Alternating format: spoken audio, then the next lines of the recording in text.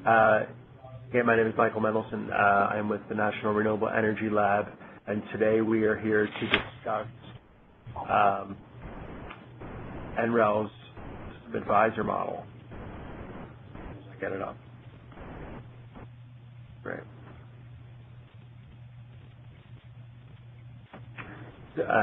And specifically, simulating advanced financial structures in the new version of SAM. Thank you for joining. Today we're going to give a little background on the project which added the financial structures to the SAM model, explain a little bit about federal tax incentives and tax equity, go over the financial structures generically, how they work in the markets, and how then they're applied to SAM, and explain that through a model walkthrough, and explain next steps as we look forward in improving the SAM model.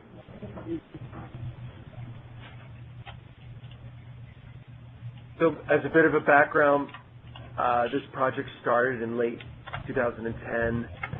There was first an Excel model that was initially built by a team of subcontractors to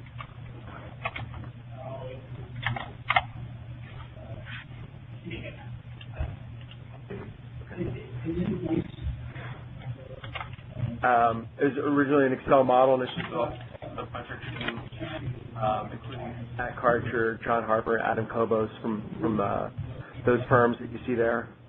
Then their Excel model was converted to SAM language earlier this year, and a beta release was made available to certain users, and the public release was early in May. A couple of modest refinements have been made since, but it's nothing drastic. There was also a couple of modest flaws that were in SAM that were fixed, thanks to our subcontractor team for pointing those out. Just quickly, some of the differences to the prior SAM model. The advanced financial structures are applicable only to the utility market. These are for large-scale projects, especially designed for the utility market. It is possible to utilize these structures in a portfolio of projects that may be available to commercial projects, but generally in SAM we're only looking at them in the utility market. They're also not technology specific within SAM, although they might vary slightly across technologies due to the risk profiles of each technology and the output of each resource. In the prior version of SAM, there was something called an IPP model, as well as a couple other models. Those have been rolled together now and are still available in the current version of SAM. There are essentially three choices that were available in the prior model and currently available under quote-unquote IPP. There's no real magic to IPP that any of these project structures really could be applied to an independent power producer, and are actually most specific to that, but it is referred to as IPP. In comparing the old IPP model to the current advanced structures, probably the most relevant structure is the single owner that's currently available under the advanced structures. Now, the old IPP version and the new structures may not match exactly. There have been some refinements in the way the calculations have been made, and certain aspects of inputs are unique with it between models. Specifically, the new models account for reserve accounts, which include a debt service reserve account and a working capital reserve account. Also within the new models, there, at least those that include project level debt, there is something called sculpted debt. The user can define a single debt service coverage ratio, perhaps 1.4, and the model will figure out how much debt the project can sustain in each year using that, or how much debt payment you make each year based on that debt service coverage ratio, and then define a maximum level of debt based on those annual debt payments that are available in each year of the project. There's also slightly different cost classification from between the older versions of the model of SAM and the new 2011 version. There's been some redefining of what represents indirect costs, and some of those costs have been included under finance-specific costs. So there's been some reclassification. So you may have some different answers between older and newer versions of SAM. Also, there's a place to input a specific developer fee that can be defined by the user. The current models also can solve for tax investor TI.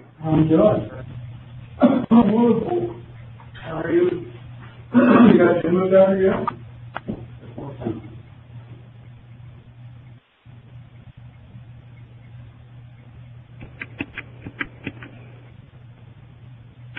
Hi. Can't tell if I'm live. Hey, Mike, I think we've lost audio. Are you there? Yeah, I was trying to get the operator.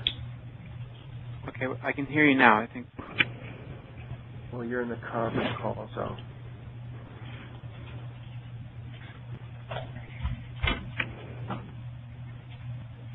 Can everyone else hear? Can anybody else hear us? Yeah, I hear you. I can hear you as well. I can hear. I'm just trying to put everybody else on mute. I don't know how to do that. I think it's I'm sorry, I meant to put the phones on mute. If you could put your own phones on mute, that would be helpful to reduce background noise. How do you do that? It might be *6. Mike, under *6, yeah.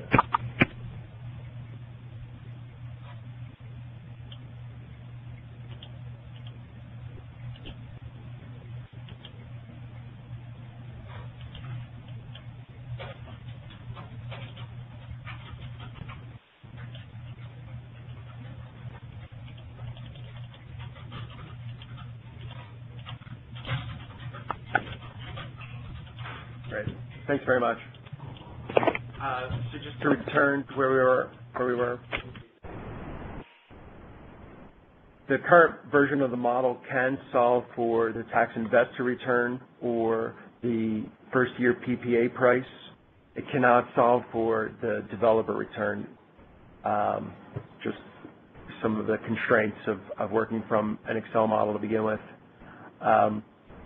Similarly, some of the features in the older version of the SAM model, the IPP model, cannot be modeled in the new financial section. Specifically, we can't look at mortgage-style debt because we're looking at the sculpted debt. We refrained from mortgage-style debt. Also, the optimization that was available in the prior versions of SAM for PPA escalation to look at those two inputs and lower the LCOE to its optimal level. That was available in the prior version, but is not in the current. Also, mid-quarter depreciation class, that is something that we realized isn't really relevant in an annual model such as SAM, so that was removed from current calculations. Some quick caveats before we get into the structures and some of the other aspects of the presentation. SAM is meant to really be a feasibility screening tool. It's really not producing bank quality analysis that you can take to a financing, just primarily based on the limitations of the model being so generic for all users and having primarily annual cash flows. Often a bank quality analysis will require quarterly cash flows and also some generalizations regarding allocations of tax and cash benefits. So your project will likely require tax and financial counsel, and really in talking to developers and investors, if you look across the financial structures available, one isn't selected necessarily because it always produces lower cost. It's really about risk allocation among the different investors, specifically the tax investor, and what they're comfortable with, what type of structures that they use in the past and are comfortable with going forward.